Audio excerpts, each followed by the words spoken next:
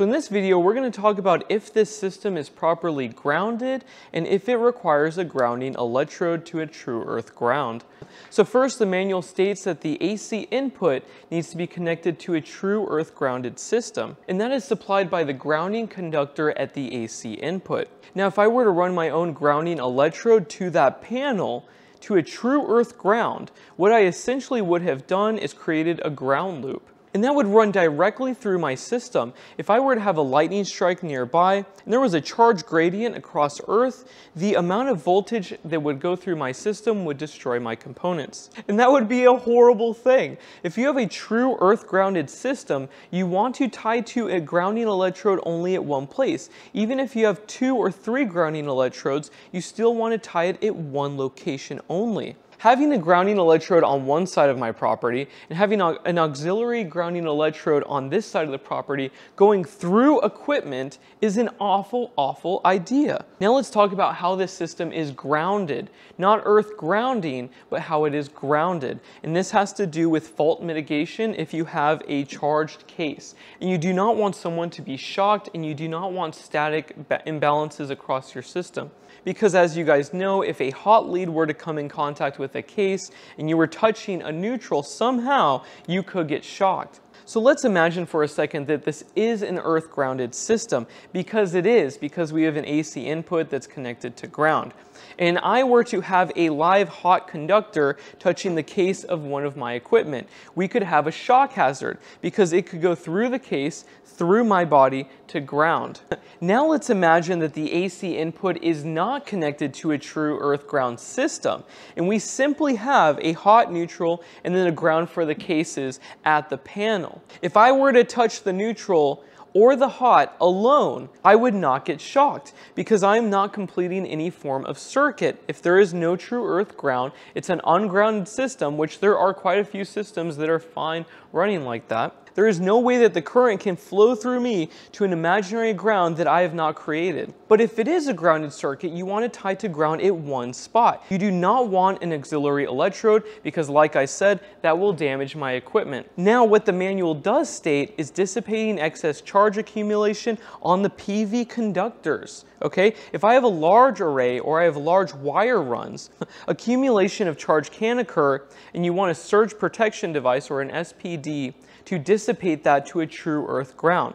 In that instance, that makes absolute logical sense. And that's what I'm going to do once I get a larger array connected and I think about how I'm going to wire these PV conductors. I will add my own surge protection device and I will run it through that. But having an SPD connected at the PV input will not mess with our grounding at the AC input on this system. An SPD only dissipates excess charge accumulation in the event of a surge. It is not the same as running my own ground electrode and tying it to this panel. Now let's imagine that this is a marine system and we have a DC bus with non-current carrying conductors to things like radio communication equipment, and we need a reference voltage across the entire DC circuit. In this instance, having a true earth ground to dissipate excess charge accumulation and to have a reference potential makes absolute and perfect sense. But in this instance, I just don't see any point of grounding my DC bus system. There's no point to doing it.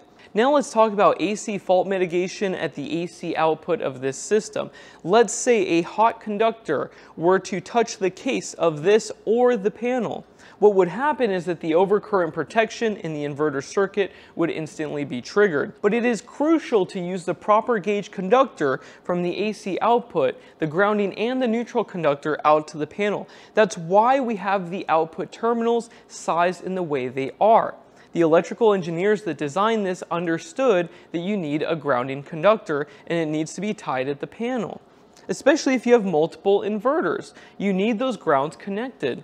And if the ground was separate and we didn't have a single point in and out of these inverters, then I would run my own ground. But that's not how these systems are designed. You can't just ground everything to true earth ground and expect it to work. Also, people think that circuit breakers will be tripped by a true earth ground. If I were to lay a line on the ground, you have to understand that there's a gradient and there's a certain amount of resistance. It's not a perfect conductor conductor to use ground. It will shock and kill you if it runs through your body to ground, but it will do nothing for fault mitigation. You need to run the proper size conductors as it states in the manual and use these components how they're designed to be used. I keep getting comments of people saying, oh, just tie it to an earth ground rod, and I'm like, no, that will destroy my equipment. Why in the world would I want to do that? And I understand why in other instances we ground or we want a true earth ground, but in this instance, having a true earth ground on the AC input and having a surge protection device on the PV input makes perfect sense,